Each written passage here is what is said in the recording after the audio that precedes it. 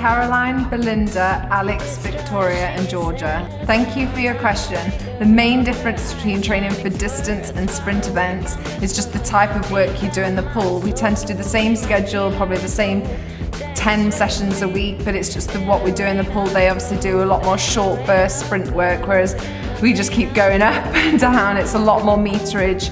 I average about 70,000 meters a week. They probably average nearer 50, and they do a lot more in the gym than us. I don't lift weights. My gym program is more circuit, strength and conditioning, whereas theirs is a lot more heavy lifting. What motivates me is obviously that I love doing what I do, but also I want to do well, and obviously with the Home Olympics coming up, you don't need more motivation than a Home Olympics. And obviously it is difficult in the winter when you're getting up at 5:15, but you just get out of bed. Like, I just genuinely love getting up and going training. It's what I want to do, and I don't really find it that much of a chore. I have loads of swimming costumes. I must have hundreds. There's so many, but I love just wearing different ones. I'll never kind of wear that many at the same time. I always tend to go one costume and then I won't wear it for a few weeks, and I like to just mix it up and wear different ones all the time. Hi Lucy, Caitlin, Hannah and Jordan. Thank you so much for your question. I never ever believed in a million years that I would get this far in swimming. When I was younger, I just wanted to go swimming. I never thought I would ever go to Olympic Games. I didn't even think that until the year I went to the Olympic Games that I'd actually go, and it was an unbelievable experience that I'll remember forever.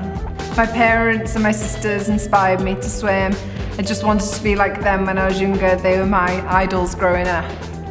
I started kind of thinking, oh, I could do this as a career when I was about 13, 14. I made my first team, which was going to the Youth Olympics in Paris. It was an unbelievable experience. I went there and got 2 silver medals and just came back, and I was just like, Mum, I just want to keep swimming, and it was just what I knew I wanted to do as a career. I never wanted to give up. It's something that I've always loved doing. In 2006, unfortunately, I got really ill, and so was my sister, and that was a very kind of down year for me. I was kind of wondering whether I'd recover from the illness, and I was kind of a bit unsure about whether I was going to go back into it, but luckily I have an amazing coach who I still am with, Bill Furness, and he kind of coached me back into it and slowly built up and managed to get back to full fitness.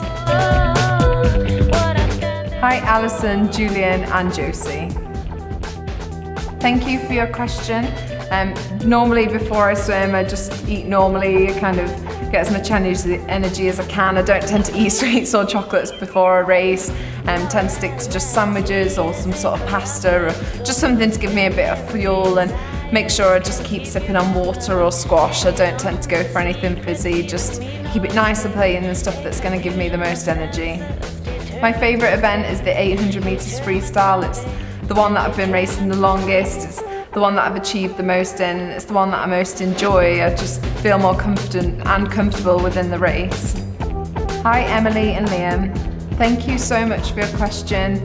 It was very different going from kind of an unknown to kind of all of a sudden being in the media after Beijing, but it was something that I just kind of got into and kind of got used to. I think it's so nice when people do stop me on the street and say good luck or well done, and everybody's support means so much to me, and everyone's just been so lovely, and I think you just get used to doing the kind of media days as well, and everyone's always just so nice.